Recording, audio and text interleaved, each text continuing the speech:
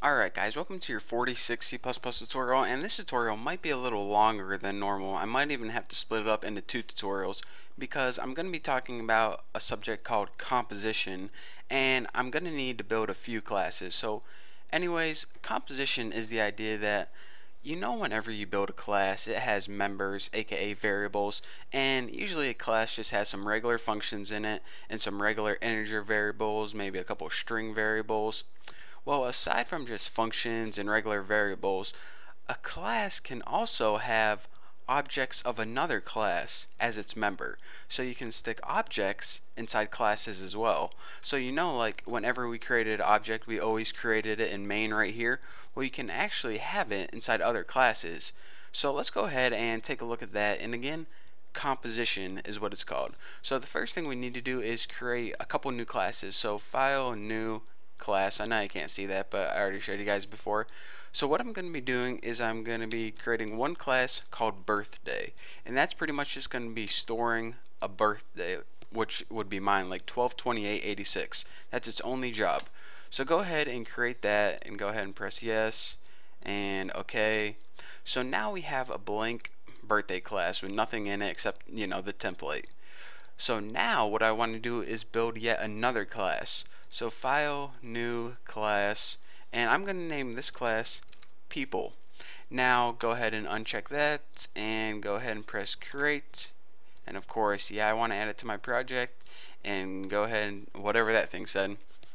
So what I'm going to be doing is every single person who's live has a birthday.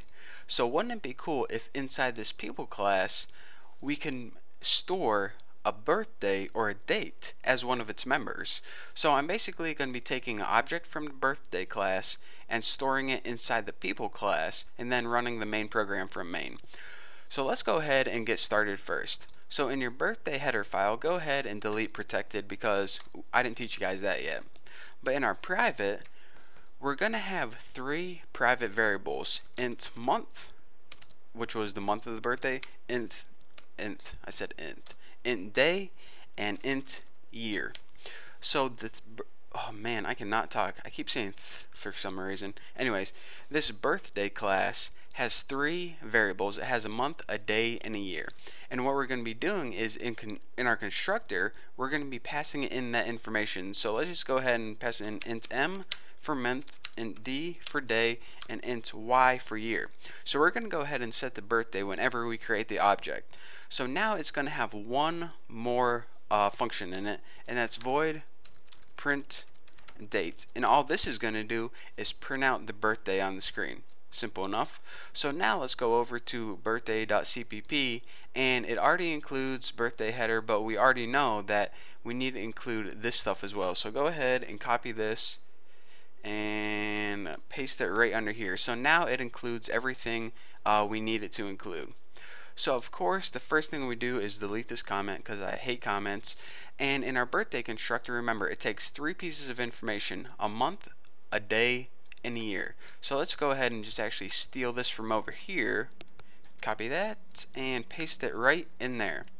So now it has three pieces of information that we passed in: a month, a day, and a year. So what we can do is use those values to set equal to the variables we needed.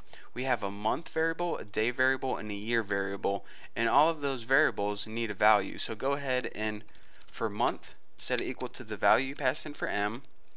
For day, set it equal to the value you passed in for d, and for year, set it equal to the value you passed in for y. So as you can see now, whenever we pass in our three pieces of information, it sets m to month, d for day, y to year. And this is going to be 12 equals month, 28 equals day, and 1986 equals year, because that's when I was born, so that's what I'm doing. So aside from that, we already know that we have to create this one extra function called print date. And all this function does is print a date out on the screen.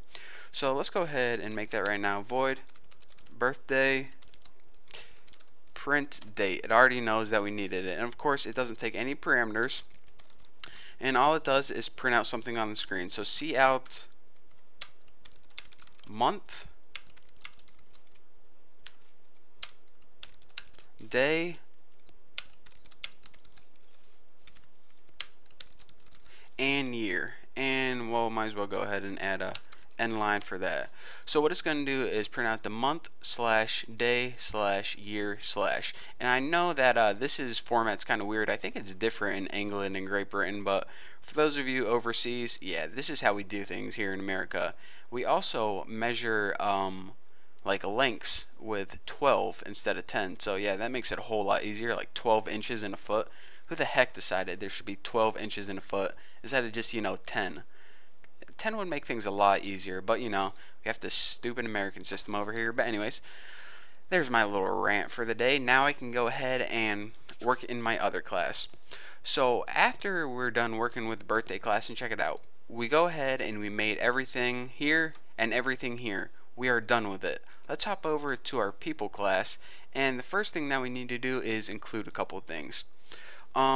Whenever I'm making a people object, I'm going to be giving it a name like Bucky Roberts. So since we're going to be passing it in a name, we need to be able to work with strings. So include string, and that'll include the string class. And aside from that, we also need to include this birthday header file. So go ahead and copy and paste. And the reason we need to include this birthday header file is because as one of the members, aside from just regular variables, we're also going to be storing a birthday object in this class. So if we don't have this birthday header file, it would think we're just trying to make a weird variable or something, and we'll get an error. So that's why we need to include the birthday header file. And aside from that, we need the using namespace standard to get all our standard people header, there you go, all our standard crap. So let's go ahead and start working on the people class. So the very first thing, well, I should probably tell you guys, is what information is going to be in this class. Well, as I said before, everyone has a name and everyone has a birthday. So go ahead and put string name, and go ahead and there's a birthday.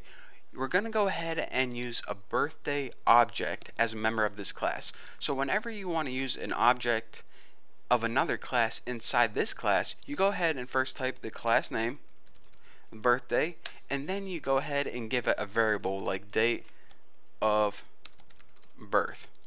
So now this class, people H, every person in this class is going to have a name and a date of birth.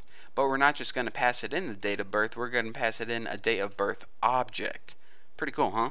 So aside from that, we might as well go ahead and we're going to be passing in the constructor. So we're just going to pass the name in as a variable X, and we're going to pass the birthday in as a birthday object, so we'll call it BO. So whatever name we pass it in for X is going to set it equal to name, and whatever birthday object we pass in at BO is going to set it equal to date of birth. Pretty cool, huh? So now let's hop over to people.cpp, and